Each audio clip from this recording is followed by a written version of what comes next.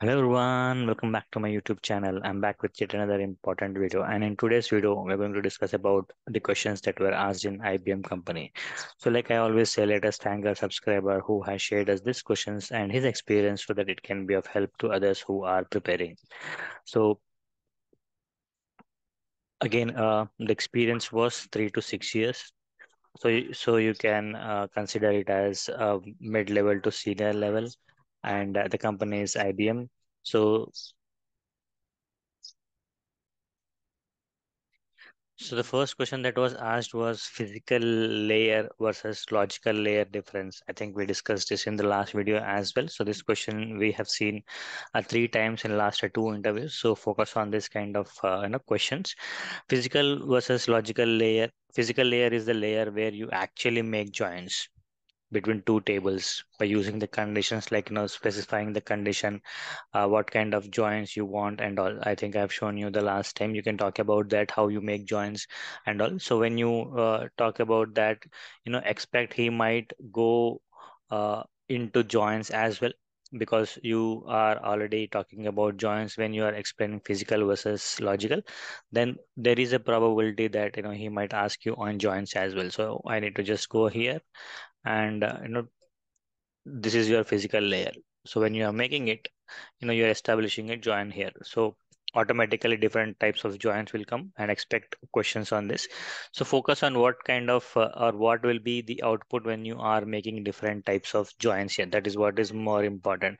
Whereas logical layer is kind of relationships between these two. Okay, where you are not actually physically making any join, but whenever you bring data from multiple tables, it will automatically try to establish a relationship between them. So this line that you're seeing is called as a doodle here. Okay, so it is trying to establish between this. So I just need to remove this,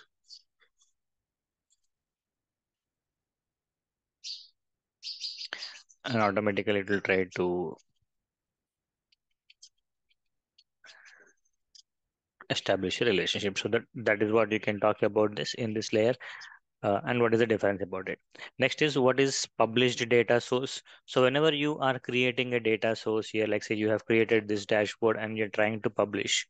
Okay, so when you click on this publish workbook, you get different options here. Okay, maybe I'm not connected, so it is not showing. But once you connect here and when you're trying to publish, it will show you different options. So one among that is about the data source that you're trying to publish. So whether you want to use the data source that is there in this dashboard with all the dashboards that are present in the server, or reports that are present in the server, or you want that to be restricted only to this particular report. So basing on that, we use, publish as a data source, or, embed that in this workbook. So when you publish it as a published data source, all the remaining workbooks can also use this data source in their workbooks. But when you are embedding within this a specific workbook, then they cannot use it. So simply you are sharing the data source and you're not sharing. So if at all I want to generalize that. Next is, how will you calculate YTD and previous year till date? So I think YTD is very simple. And again, like I said, we need to find out the base date, right? So always remember, when you're writing such calculation, we need to find out base date. So I'm taking my today's date as my base date. So if at all I want to find out YTD, so what will be our base? Today, right? So I need all the, so where are we right now? We are in June 10th. I need all the uh, days of my current year, starting from January till June 10th. So for that, what I'm doing, year of my order date, which is my date field, is equal to year of today. Simply, I am restricting my data to my current year. That's it, right? So next what, and what, my order date should be less than today. That's it. If this condition is matching, I'm just writing if this condition is satisfying, then give me sales. That's it. End it. Okay, so you can aggregate here itself if at all you want, or you can aggregate at a calculation level, that also you can do. So I'm just doing maybe to just to show you, I'll just do it here. So and I'm also doing at a month level so that you will know till where we are getting the data. So we should only get data for 2024 till June, right? So now if I take this, it is till June. That is how you need to do. Okay. So now same thing, you just need to tweak it a little bit. Okay, we need to do it for the previous year. So we need all the dates from this year and less than this one. So I'm just duplicating it and I'm just editing it. So here I'm just going back to -1. So when I do this, what will happen? It will go to previous year. Okay, it will go to previous year. And if I click on apply, so let us just make it previous year till date. I'm just copying it. Let us see what is the result we are getting. So we are getting this till uh, less than. Okay, and so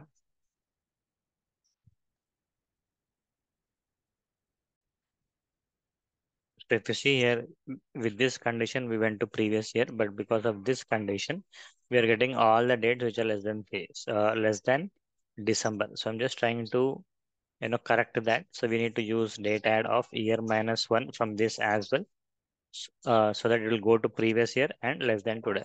So if I apply that, we will get it for this. So like this, you can solve your current year and previous year calculations. Okay.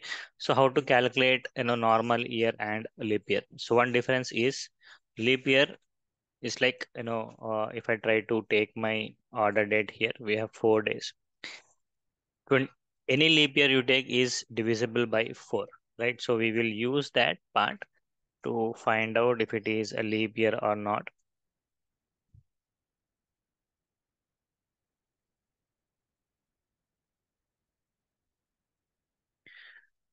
So I'm just trying to first find out year of my order date. Okay, if that year of order date I'm doing trying to find if there is any uh, reminder that I'll get with the 4.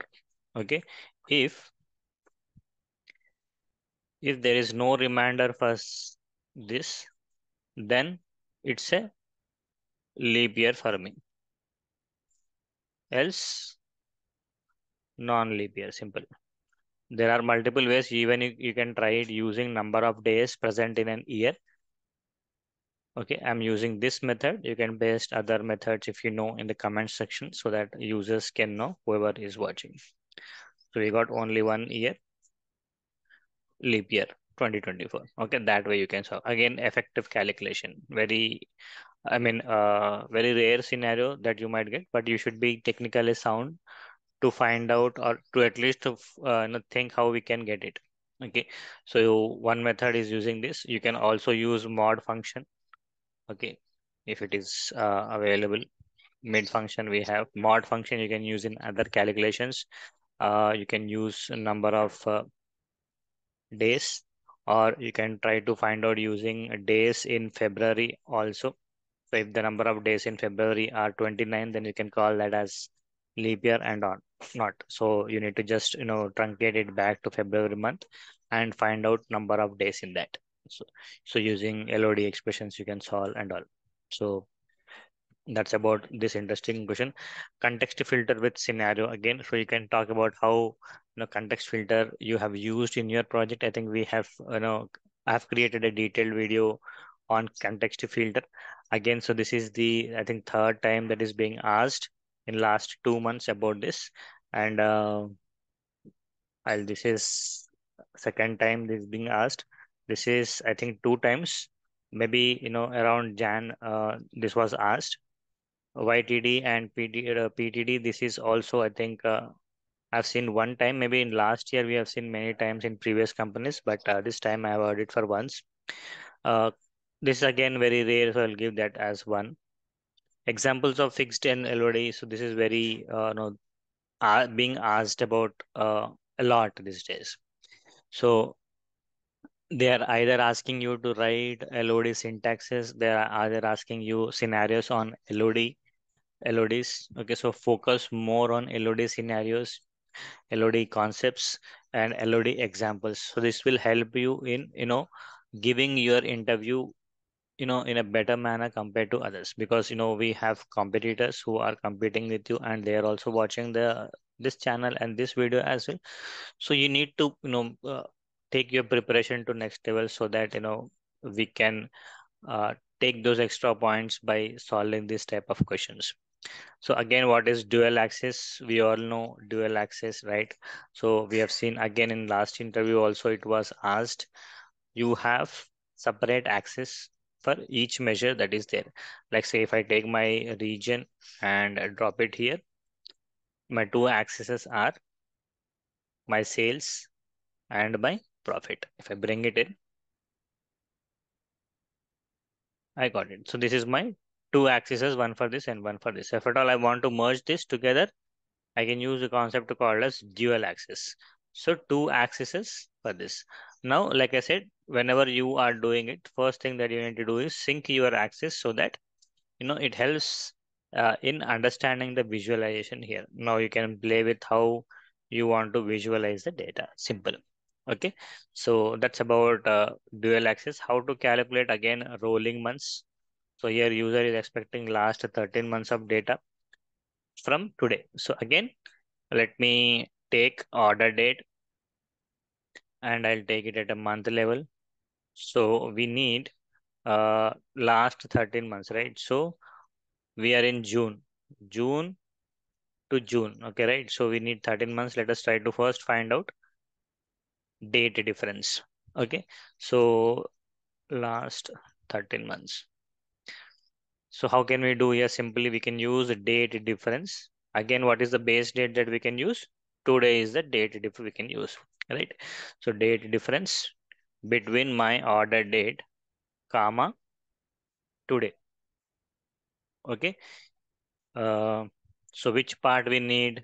We need to specify that also. We need month part. Okay.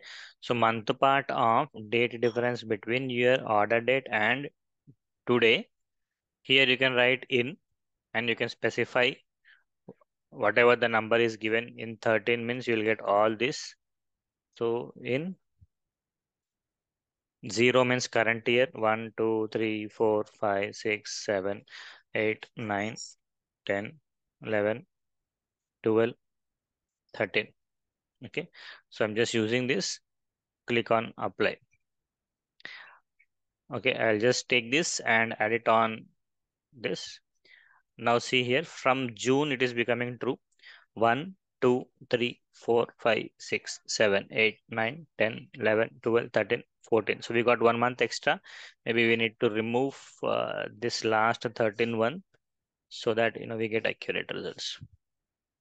That's it. From June till May we got of previous year. Okay, till June we got. Okay, so that way we can solve it. Now, if at all, only for this condition I need sales, right?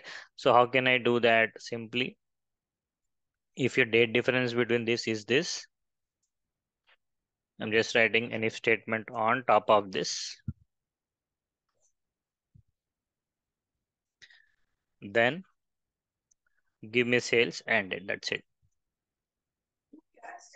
So you can either use like this, or you can also parameter it. Like less than 13 also I can write. Multiple ways you can write. So I can write it something like this, less than or equal to 13 and greater than 0. That also you can write. Okay, so that method also you can use, but I'm not using it.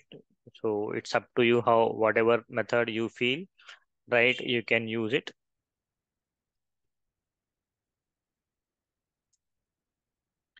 Apply. Okay.